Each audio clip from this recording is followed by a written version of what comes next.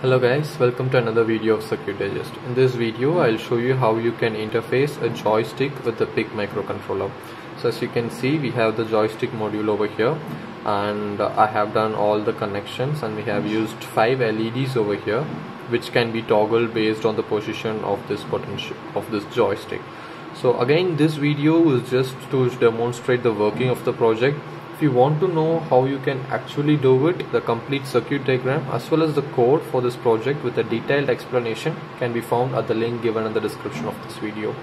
So now let me go ahead and show you the working.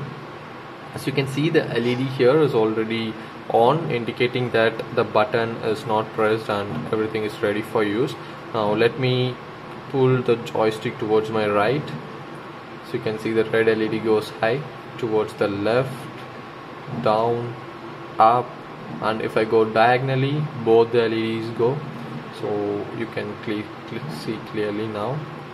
So as I move my joystick, the respective LEDs get toggled, and if I press the button, the LED turns off.